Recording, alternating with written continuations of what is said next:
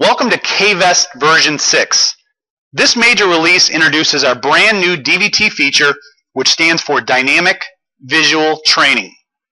Using simple and powerful visual tools, DVT was designed to significantly enhance the biofeedback experience, ultimately improving client engagement and helping to make the student discovery process more fun and effective. Before we jump in and show you how DVT works, you will notice that we have redesigned the entire user interface that introduces a new color scheme that is now more appealing to the eye. This enhancement will improve visibility both in indoor and outdoor environments. All right, let's go ahead and capture swing so we can show you exactly how DVT works. All right, we've got Mr. DVT here loaded. He's ready to go. We've already calibrated him. And he's fired away. Now, once a swing is captured, notice we've got real-time data that now tells us how many static and dynamic movements were outside of range in the summary.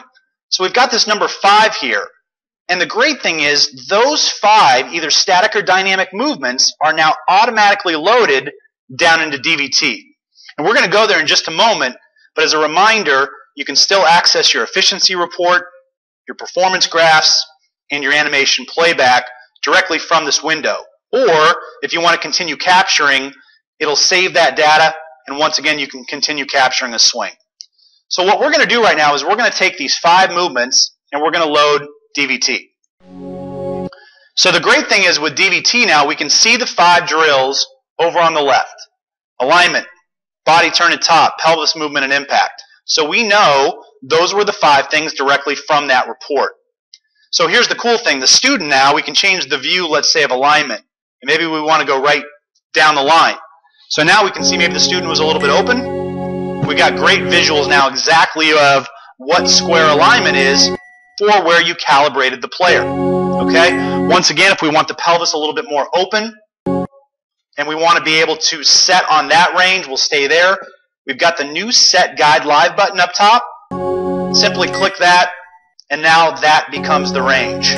Very, very simple now to be able to change ranges. You can do it with one click right on the home screen. You'll notice I brought some widgets up on the screen here. I'm just going to turn those off.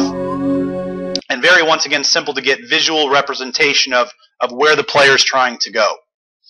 All right, so we've got the 5 drills loaded. We've got body turn at top.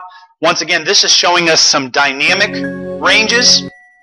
So actually, this is at impact. Once again, if we want to get the client into let's say a different impact position, a little bit more open, we can simply put them right where we want them, click Set Live, and there becomes the range, and we can take this view wherever we want, and the client can see exactly where or how much rotation you want them to have at the moment of impact.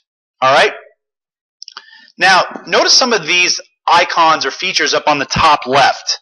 So what these allow you to do is you can now toggle DVT on and off the screen.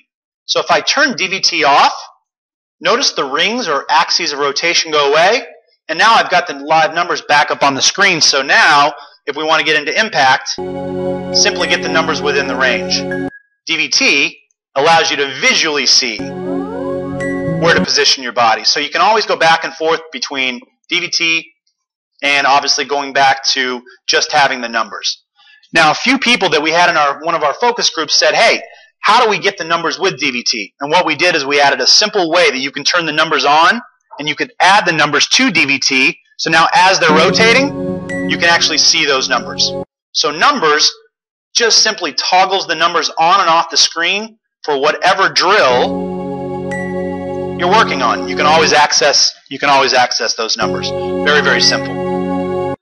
Now the torso and the pelvis feature here, I want to show you that real quick. What that does is it simply filters the below drills by pelvis and torso. So if you're with a player right now and you just want to train the pelvis, simply turn off the torso. These are all 3 now pelvis drills. If we want to just work on the torso, we just turn off the pelvis, and now these are all 3 torso drills. So very, very simple to go from segment to segment or work on full body.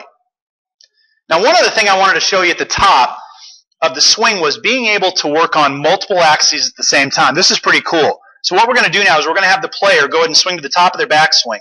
And I'm going to set guide live here on exactly where he is. Now notice if the player goes into flat shoulders, you'll notice that the blue ring is coming out of the side bend metric. If we get back in it, you'll notice we get the tone. Let's say the player goes into reverse spine angle. Notice he's now coming out of the bend plane.